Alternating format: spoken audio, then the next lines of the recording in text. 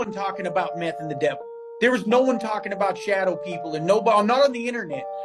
And now that we've exploded this, there's this conversation on this forum now. This is my question. I work with Dr. Jerry Marzinski, who used to work in the institutions and prisons as a doctor for the inmates. Why is everyone having the same mass delusion? It's never. I've said that time and again.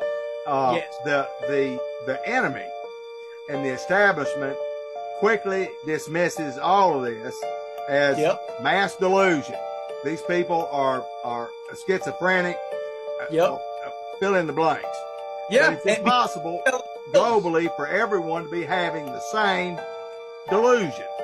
We know it's not delusion. It's very real. It's very, very real. You notice how, like, delusions wouldn't care if it was good or evil.